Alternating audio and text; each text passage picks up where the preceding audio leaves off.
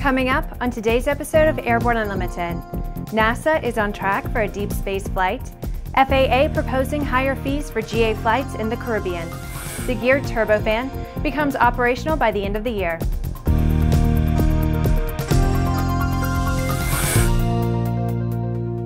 I'm Bree Cross. It's October 26, 2015, and this is Airborne Unlimited. NASA's Space Launch System program has completed its critical design review, and major subsystems such as Orion's Launch Abort System and the Space Launch System RS-25 engines have recently completed successful testing. These accomplishments bring America one step closer to deep space. 4 major industry players are building the Space Launch System and Orion spacecraft for NASA's crewed exploration missions that will travel beyond the moon and into deep space. Boeing is designing, developing, producing, and testing the rocket's core and upper stage, as well as the avionics. Orbital ATK provides the solid rocket boosters, and Aerojet Rocketdyne provides the RS-25 and RL-10 engines for the core and upper stage that carry the launch system and Orion into orbit. The Orion Exploration Mission 1 will be the first time the Space Launch System is integrated with the Orion spacecraft and flies into space. The uncrewed mission will last more than 20 days and will prove the design and safety of Orion and the launch system for human exploration missions. The FAA has proposed an increase in fee rates for aircraft transiting the Bahamas. The FAA proposes to increase the rates for Enroute and Oceanic overflights over a 3-year period. Jim Parker, the owner of Caribbean Flying Adventures, is asking pilots to weigh in on the proposal before the comment period closes on October 27th. Parker said in an email sent to ANN, quote, "We need to make our voices heard. Comments need to be received by October 27th. The FAA will increase the fees again in a few months, and before too long, every little trip we make between islands in the Bahamas or between the Bahamas and the Dominican Republic will be billed for FAA ATC services, the same as a jumbo jet," end quote. Parker added that these user fees were clearly intended for foreign operators and explicitly do not apply to any aircraft taking off from or landing at a U.S. airport. He said a simple solution to this problem, which is costing the FAA more than it is receiving from private aviation, would be to exclude U.S. registered general aviation from these fees. International airlines can pass these fees along in passenger ticket costs, but U.S. pilots flying from U.S. airports in U.S. registered GA aircraft are caught in the middle of the international fee collections proposal. After the break, new jet engine technology is about to be put into service. AML's patent-pending wireless induction charging system eliminates confusion over those charging cables, cuts down cockpit cable clutter, and allows you and your passengers to fly cordless and eliminate the cable nightmare. www.aviationmodificationleaders.com. The KSN 770 is an affordable, WAS-enabled integrated MFD with a flexible hybrid user interface from Bendix King. Get your fingers on the 770's perfect blend of touchscreen and hard buttons. Easily control your GPS navigation, Navcom, weather, traffic, and terrain in any condition. For more information, go to bendixking.com. Concorde's recombinant gas RG series sealed battery technology produces a high-performance battery with the advantages of being pre-tested and fully charged at the factory. Find out more about Concorde's entire line of batteries at www.concordebattery.com. Concorde, the heart of your aircraft. There's a difference between charting a steady course and pushing for the ceiling. And for nearly a century, Hartzell Propeller has been defining that difference. It's in our passion for engineering and research and our dedication to testing the limits of performance. We are built on honor.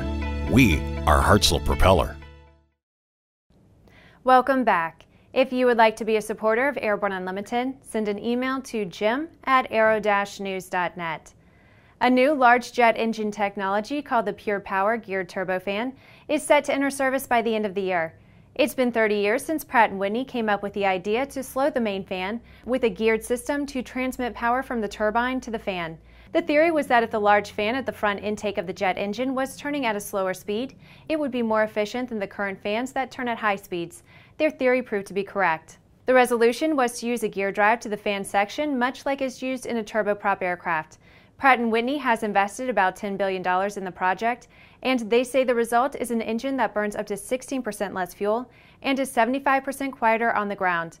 The company has found a market with airlines ordering the A320neo and is the exclusive engine provider for new narrow-body airliners from Bombardier, Embraer, and Mitsubishi. Each week, we share with you an online video that one of our viewers found especially entertaining. We call it our Aero-Video of the Week.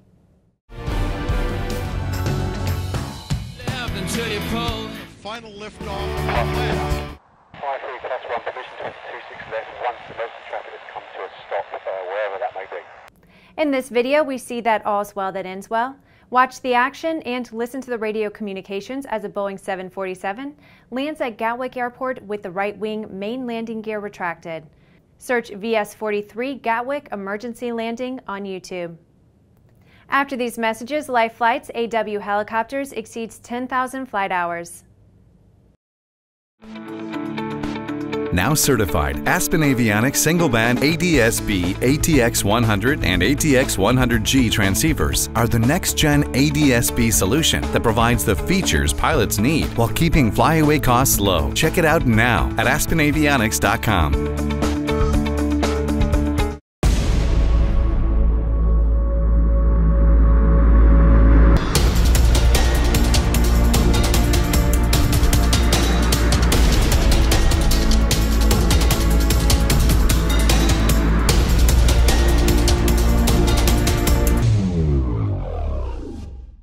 Redbird Flight Simulations is dedicated to revolutionizing flight training by designing, manufacturing, and delivering affordable and innovative flight training technologies. Each Redbird device is designed to enhance the training experience for pilots of all levels, from student to ATP. Redbird is quickly becoming the industry standard for flight training. Since Redbird introduced its revolutionary FMX in 2007, colleges, universities, and flight training operations around the world have integrated Redbird products into their curriculum. It's time to discover what Redbird can do for you. Join the migration. SANDIA introduces the new SAI 340 Quattro TSO'd airspeed, attitude, altitude, and slip. With integral backup battery, safety never looked so good. See it now at www.sandia.aero. Welcome back. With so much news coming out of the aviation industry, we're summarizing some other interesting stories in a brief segment we call Around the Patch.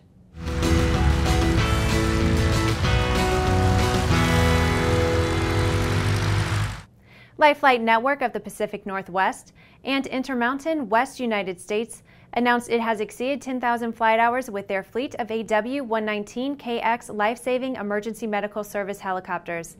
Life Flight Network has now taken delivery of 19 of the life-saving helicopters. The U.S. Army has awarded a contract to General Atomics Aeronautical Systems for 19 improved Gray Eagle unmanned aircraft systems to be delivered by September 2018. The improved aircraft provide better endurance, additional payload capacity, easier maintenance, and improved critical component life. Rolls-Royce has reached an agreement worth $2.4 billion for engines and services with China's H&A Group. The agreement was signed during the state visit by the President of the People's Republic of China to the United Kingdom. Scientists using NASA's repurposed Kepler Space Telescope have uncovered strong evidence of a tiny, rocky object being torn apart as it spirals around a white dwarf star.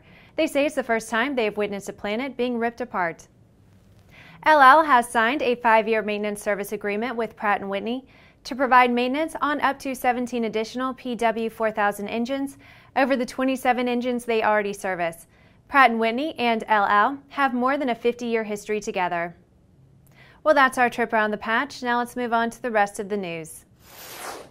United Airlines has added a stabilizing factor to its operation by reaching an agreement with the International Brotherhood of Teamsters to put a proposed joint collective bargaining agreement out for ratification.